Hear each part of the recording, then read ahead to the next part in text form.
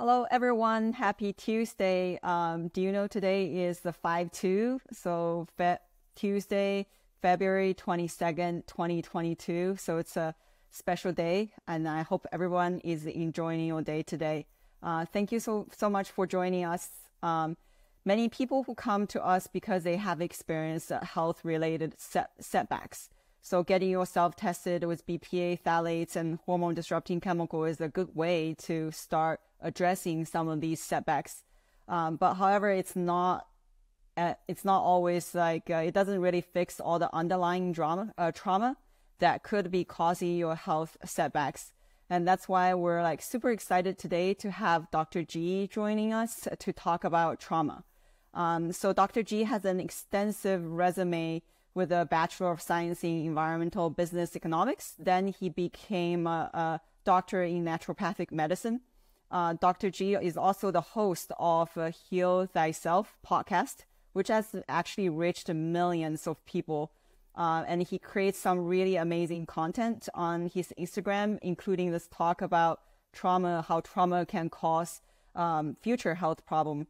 That's why we're like super excited today to hear his perspective on this topic. Now let's see.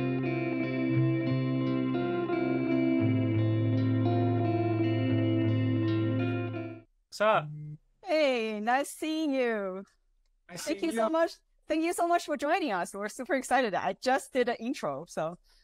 Oh, perfect timing. I heard my intro 1,000 times, so we got to skip the boring part for me and get into it. Yes. Okay.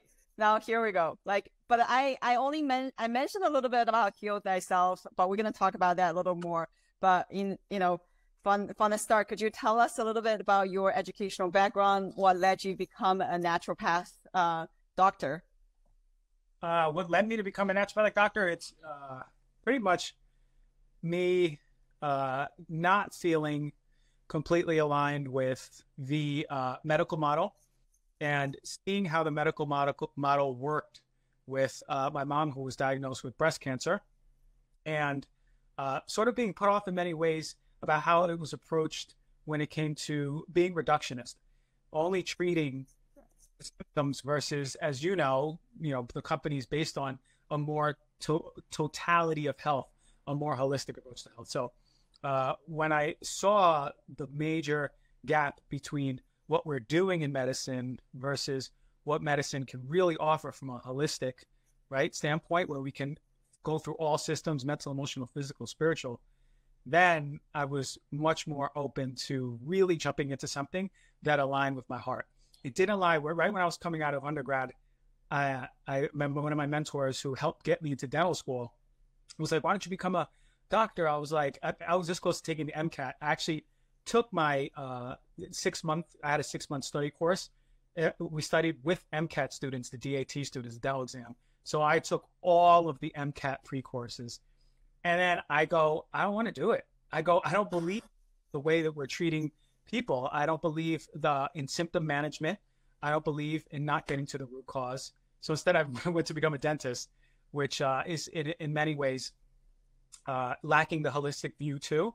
But finding out naturopathic medicine was really something that pushed me to do something that what I'm doing, right? I'm looking more holistically into treating people. So what are some benefits of seeing a naturopath doctor? Shoot, anyone who's seen a naturopathic doctor knows the benefit. We approach medicine from, as I mentioned, a holistic standpoint. So what that means is that we are not reductionist in our medicine.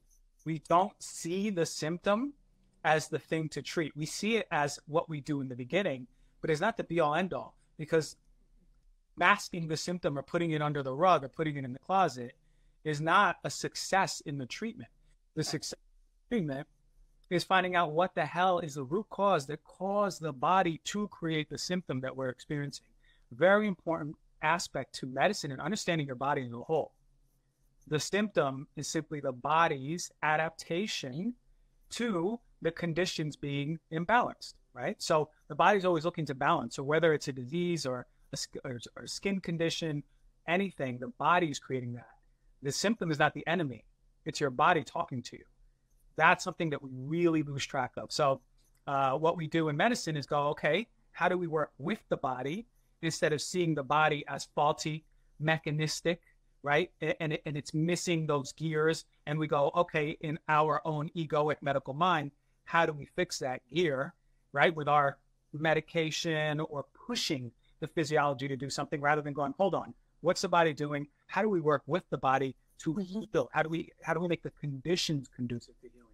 That's the power of naturopathic and functional medicine. That's just powerful. So how do you incorporate like a person's trauma into how you help them? Well, that's the holistic standpoint of medicine, right? The one thing, and I think that naturopathic and functional medicine do it very well, but not that well, is we are still not taking into account how big of a role mental and emotional and spiritual health is. Still, I know many naturopathic doctors who are practicing what I call green allopathy, where they're just giving Medicaid or supplements instead of medications, supplements that are doing something similar to what the medication would, instead of really going, all right, still, what's the root cause? So when you look at the root cause, and what I tell people is that we have a glacier and we see the glacier above water and we see physical symptoms. But what the fact of the matter is, behind that, under the glacier, under huge, quadruple the size of what you're seeing, is the mental, emotional, spiritual, and all that trauma, right? All the crap that's being held in the body that's changing the nervous system physiology, that it's pushing inflammation, reducing the immune system, its own health, disrupting the hormones. That's what we're seeing. We're seeing downstream effects. What we got to do in medicine is go back, upstream, until we get to the fountainhead and we go, here we go, this is where it's happening. Yeah, and that makes total sense. It's like people just like, sometimes people can't really comprehend trauma, in your, could you explain in reality, what is trauma? Trauma is anything that causes a disruption to your homeostatic environment. And it could be physical, right? A trauma is a cut on the leg, a cut on the foot. That is a trauma or a cut or a disruption to the integrity of the skin. Just like that, we also suffer emotional cuts, emotional wounds that disrupt our integrity of self, right? And just like a wound in our knee or our foot or our arm, wherever it is, has the intelligence and vitality to heal, so too does our mental emotional disruptions.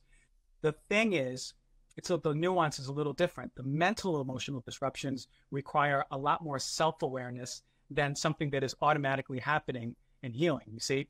So trauma can be anything that disrupts your sense of peace, right? When you were a child, before all of the disruptions to your identity were given to you, right? And when you were really, truly, authentically at peace and expressive, right? You were in a homeostatic balance. Then through life, we adapted. And of course, it happens in school, it happens in family units, wherever it is, that those adaptations that we call traumas, right? They could be big T's, little T's. Simply be me wearing a denim jacket with all these rhinestones and a peace sign in the back and someone calling me a name, right? For that, and me going, wow, I can't express myself because it's not safe in school because I'll be ridiculed and will not belong to the tribe. Belonging, many times when we're children, trumps the want for being, right? For your authenticity. And this is known. And many of people who are in this space talk about the same thing. The need to belong is the need for survival, right? And whether it's in a family unit, whether it's in school, it is deep in our genetic code to survive. And the way that we do that is conforming to the tribe. But what we have the capacity and ability to do is, as we get older, with the awareness, we can heal those inner wounds and then come back to that place of health. Because truly, for me, the place of you cannot be healthy unless you come back to your authenticity.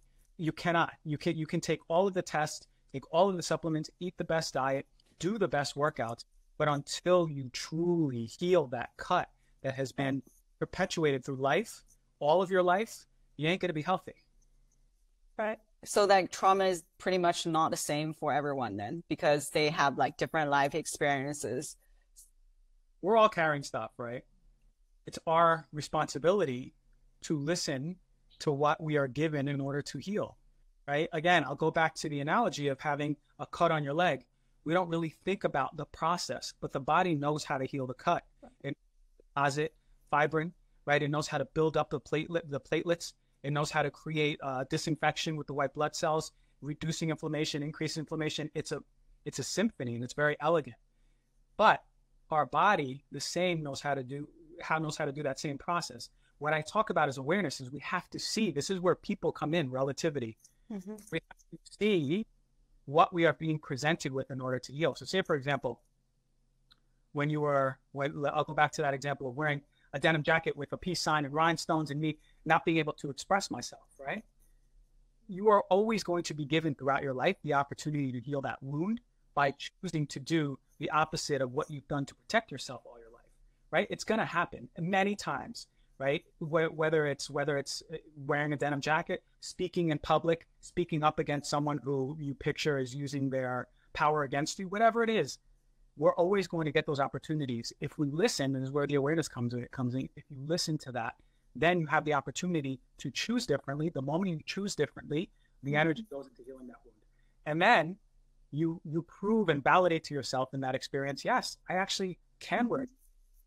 Actually can speak in public. Holy moly. You ever feel good? You know, when you've spoken in public, you're too scared, you accomplish something. It's not just because you did it and you go, yes, I did a goal. It's because internally you're healing that part of you that believed you couldn't do it. That's amazing. Well put. So how early in life does trauma need to happen to manifest as, a disease in the future? It's different for different people, right? And what I find and what I've been finding, what I found is that people be different in their contributions of how they express internal environment, right?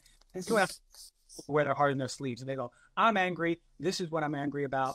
And there you go. And you might even feel that energy come out. Whereas on the contrary, you might feel people who are really holding that in and hold on, there's something going on with that person. I feel it, but they have it's those type of people, the latter, that I find tend to get sick down more than the ones who are honoring their emotional state and find the ways to release that internal disposition and energy. With that said, that's not like a sentence because I'm one who holds in more than expresses, although I'm learning to be authentically expressive myself. But regardless, yeah, I mean, I'm not to say that we're far from the science behind this. So I'm not to say this type of person develops this type of disease. We don't know. What I did find and what I have found is a lot of the time, and I did a lot of work around cancer, this is not set in stone, but I found a commonality. There is a personality that is tied to it. But then there's so many more factors, right? Inflammation, toxins, as we know, in the immune marker. All of these things play a role, but we need to pay attention to what that state imbalance internally does to our physical health. Right. So what does trauma do to the body, like on a hormone levels? Well, let's think of a mechanism behind it, right? So if you have experienced, and let me go back and say this. When you experience a stressful state or a stressful occurrence or an incident, we are very well equipped to handle it. We have an incredible system that is resilient and can handle it for a day, for a week, for a month, even for a year. But at some point when it becomes chronic, it wears on us over time, that system gets worn out too.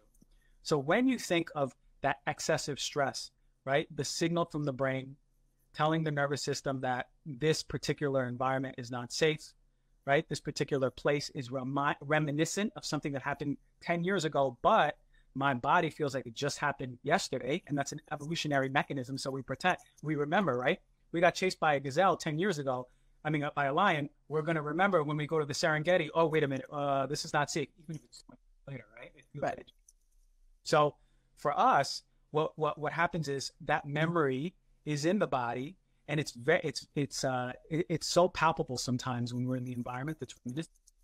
So what we have to do is understand that when that memory is there, our body is in a state of sympathetic dominance, right? Mm-hmm. That parasympathetic rest and digest, relaxation, being at peace, feeling safe, that goes out the window.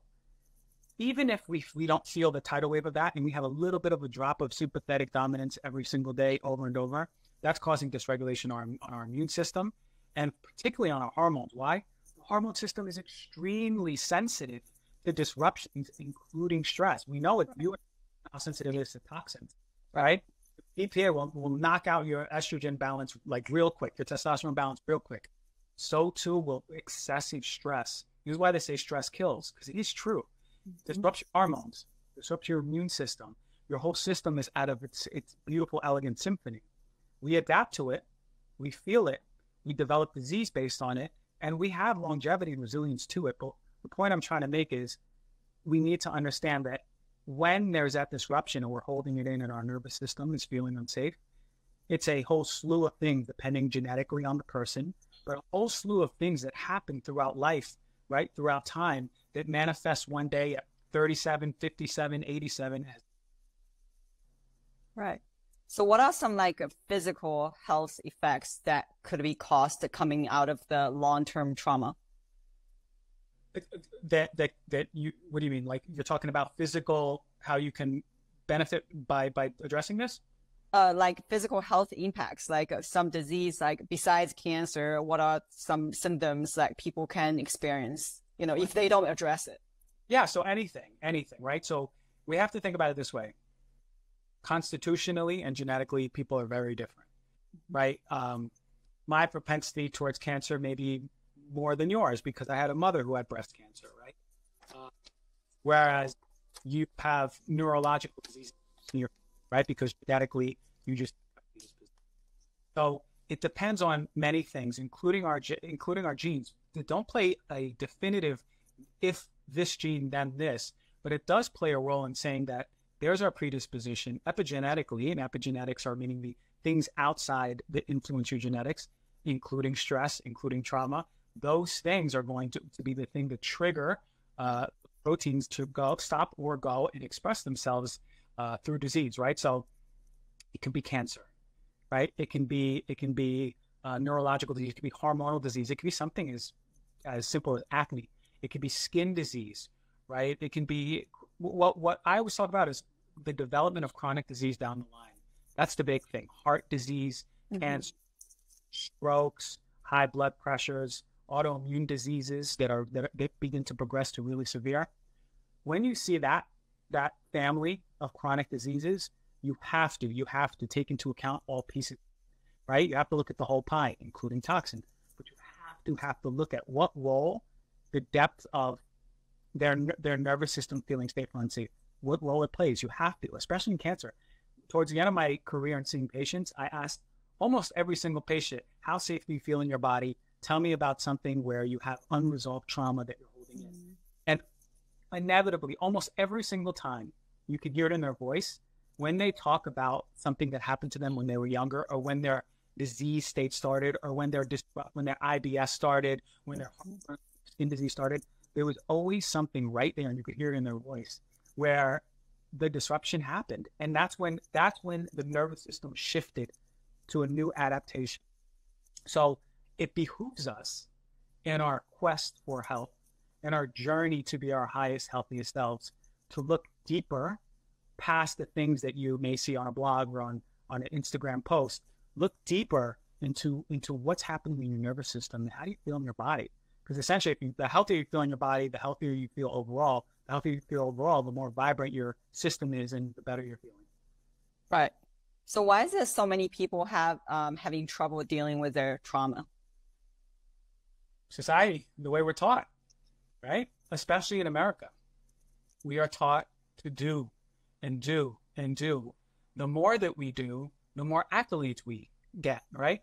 The more recognition we get, the more we create, build, and achieve, the more that we have reverence for those people.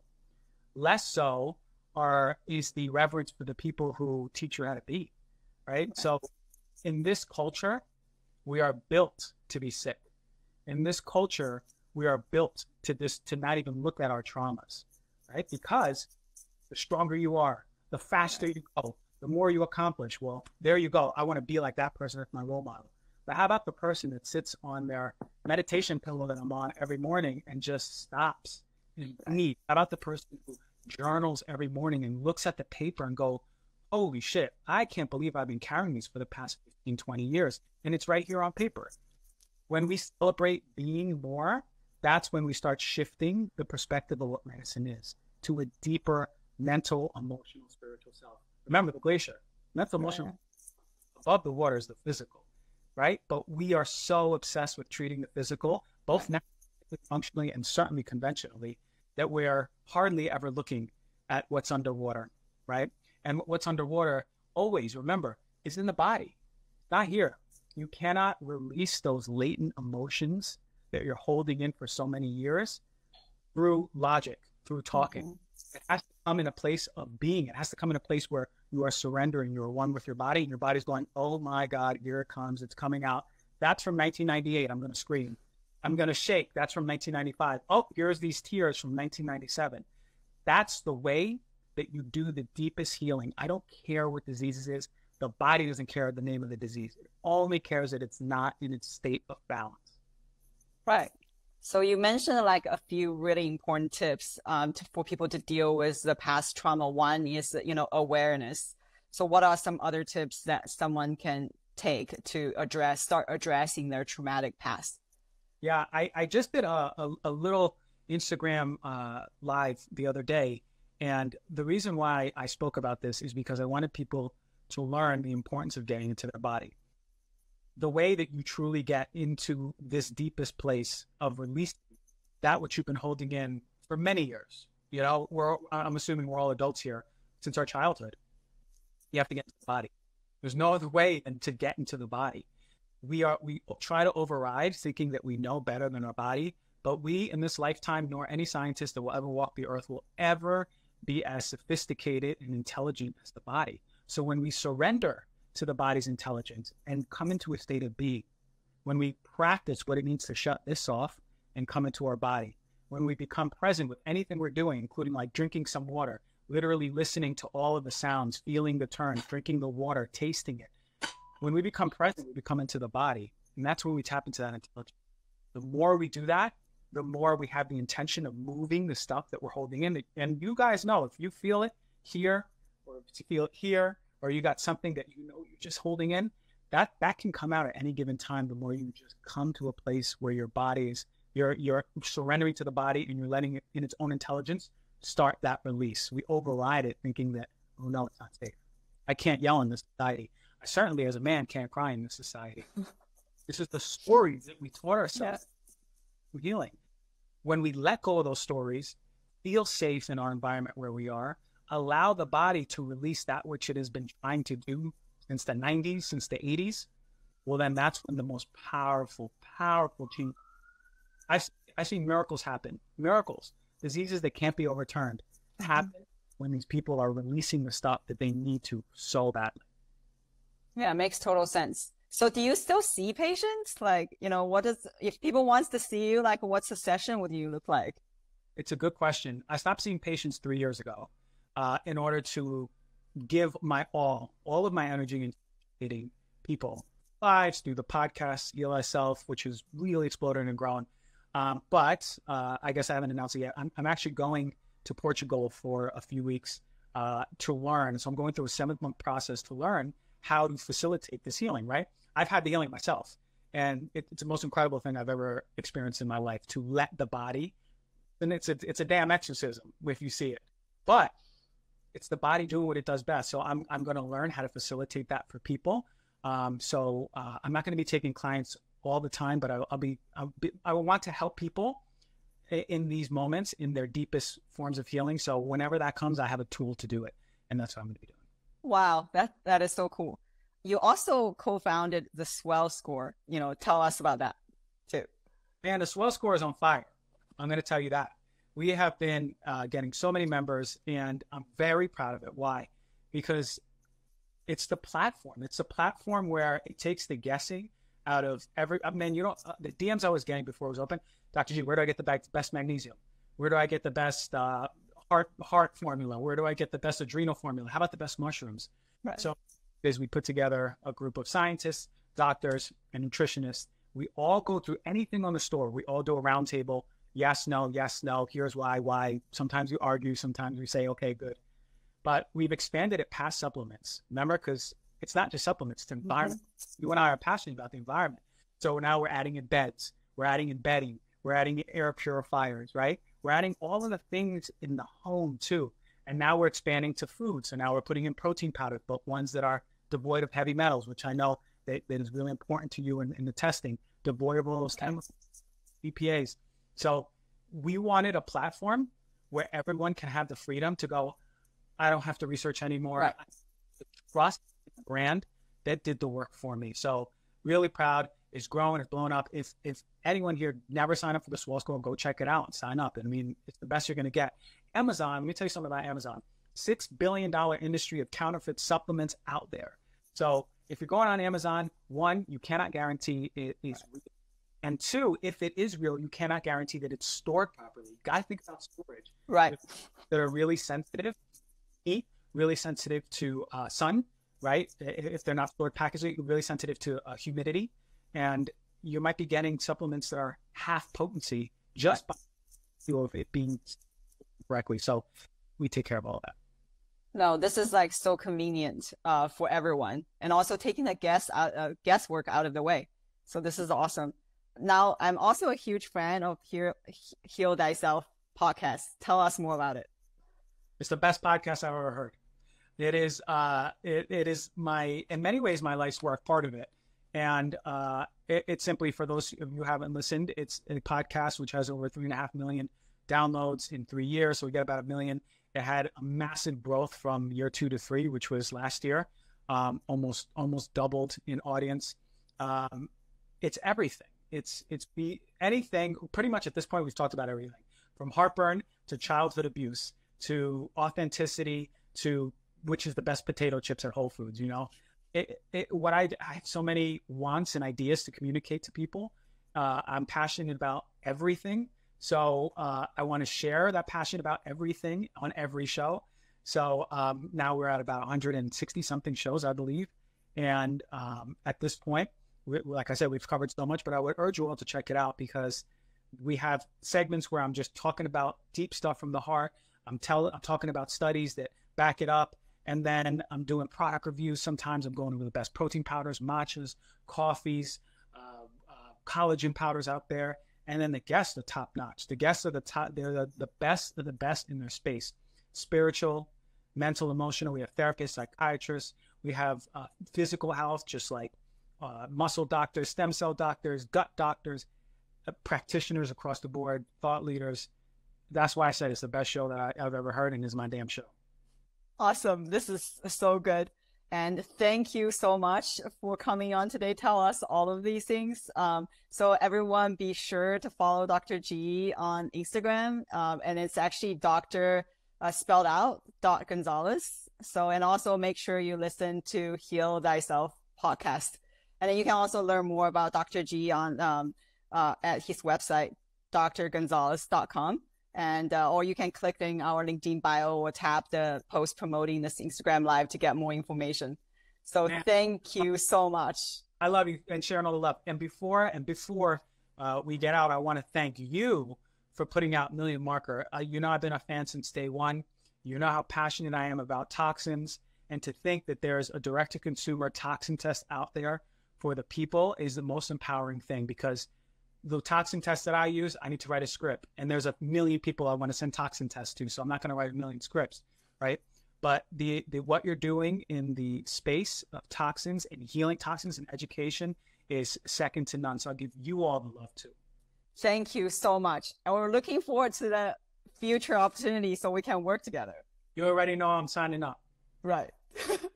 Thank you so much. And thank you everyone for joining. Yeah, thank you everyone for joining. Bye.